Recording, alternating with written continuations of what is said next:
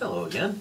I've had a request to talk about how to calculate stress on an inclined plane. That sounds like a pretty good idea.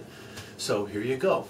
Stress on an inclined plane, by the way, is the basis of Moore's circle. So if you want to figure out where Moore's circle comes from, this is a pretty good place to start. Now, the big idea here is that stress is directional. So let me get you an example here from my very, very simple example. This is basically like a ruler or a big popsicle stick. But let's imagine this is a piece of material that's under tension. Now this will work for either tension or compression. But for right now, let's assume tension. And if I grab this and I pull, okay, it's easy to imagine that along a plane right there, there's a normal stress.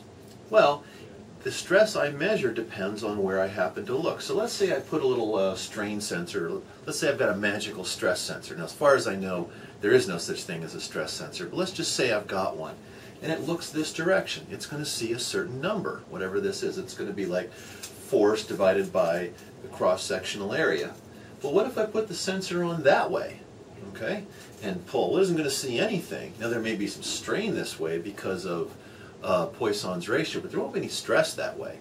So that stands to reason if stress is 0 that way and some big number that way, it must be other things at other directions, okay?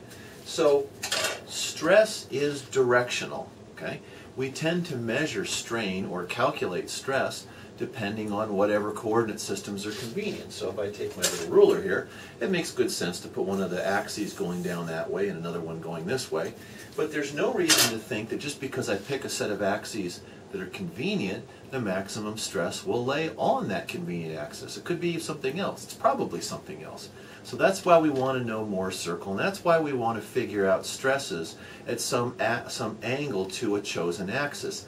The axis we choose is a lot of times just for calculation, just for mathematical convenience, not necessarily for a good physical reason.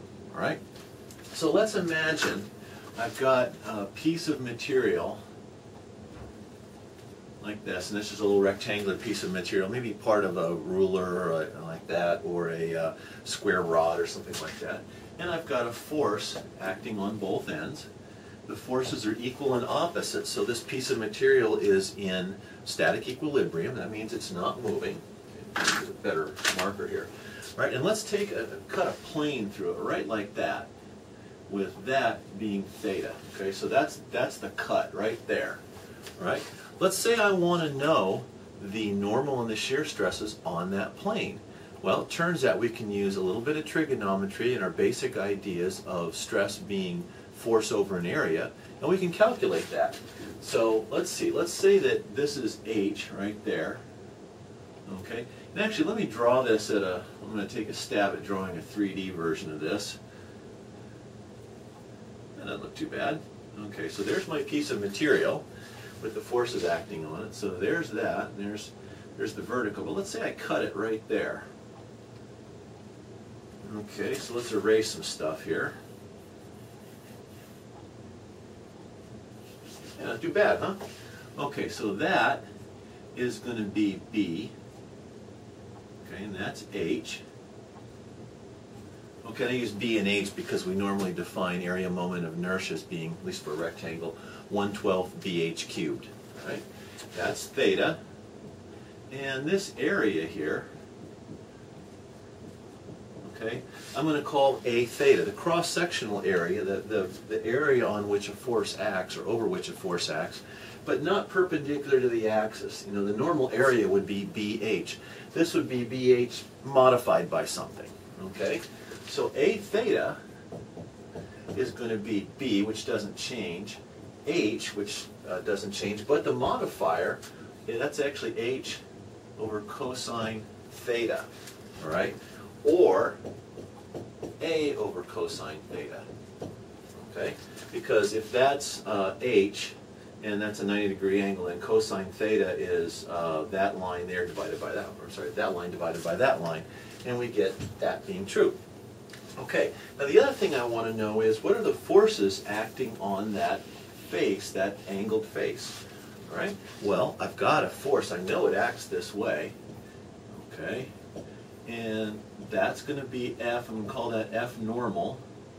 That's not very perpendicular, is it? Let's try this again. there.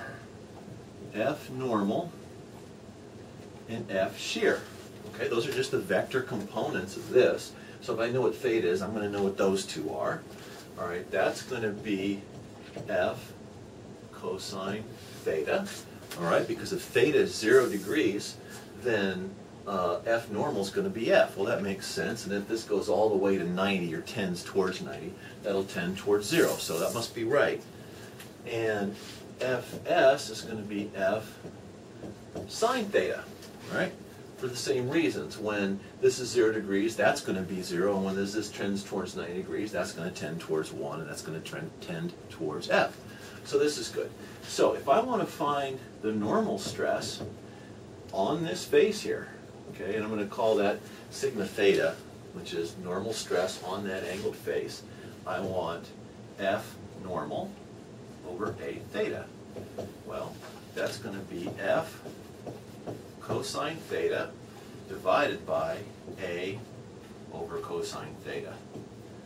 Okay, so that's just the normal force divided by that angled area there.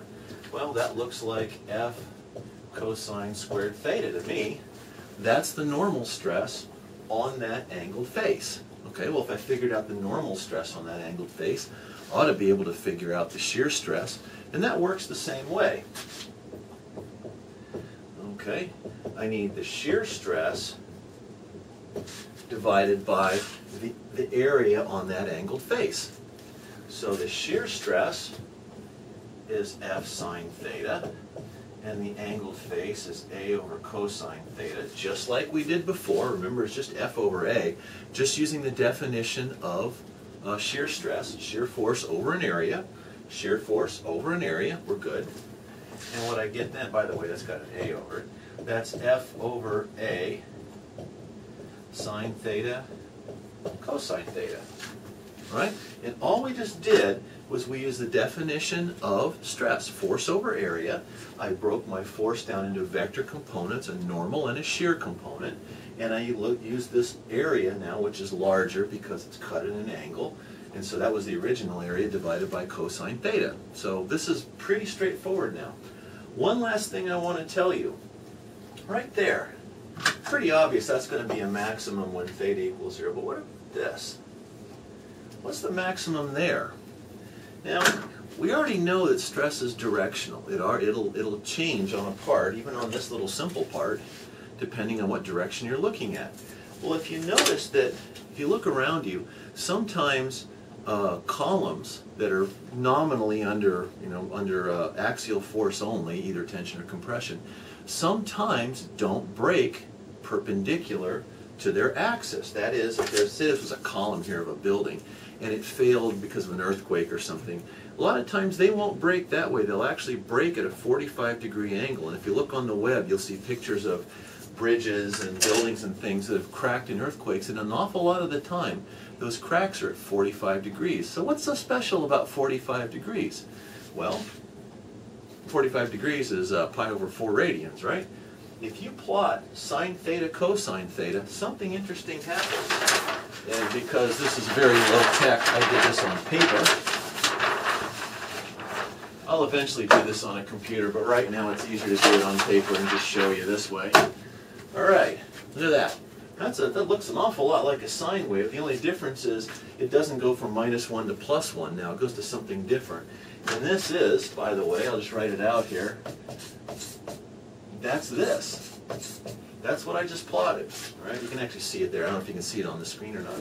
But right there, where it's a maximum, guess what that is? 0.25. Well, this is theta divided by pi on that axis. So 0.25 means that's pi over 4. That's where the shear stress is a maximum. And if you did Moore's circle, that you'd also find that at 45 degrees shear stress is a maximum. So what that tells me is there's something special about that 45 degrees. So if I see a column that's broken and it doesn't break along this plane, it breaks along that plane, that's that 45 degrees. That's what this is telling me, right? If you break concrete samples in a testing class, you make these cylinders of concrete and smash them, a lot of times those will break on a 45-degree angle. Same thing going on. So by figuring out normal stress and shear stress on a plane, we're at the beginnings of figuring out what's going on with Moore's circle. Now, what I did here was unidirectional. Okay, there was we're not in the force is only going one direction here. Okay, so we're not quite at Moore's circle yet. To get to Moore's circle, you have to do the general case of a stress element with sigma x, sigma y, and tau xy. And we'll do that in another step. But for unidirectional load along the force or stress along a plane, that's how it works. And the maximum is at 45 degrees, or pi over 4 radians. So there you go.